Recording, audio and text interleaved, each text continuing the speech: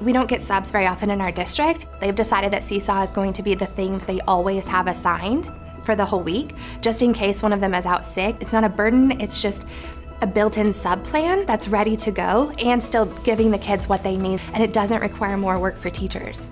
We have teachers who come up to school running 102-degree fever to write sub plans for their kids for 3 days because they have the flu.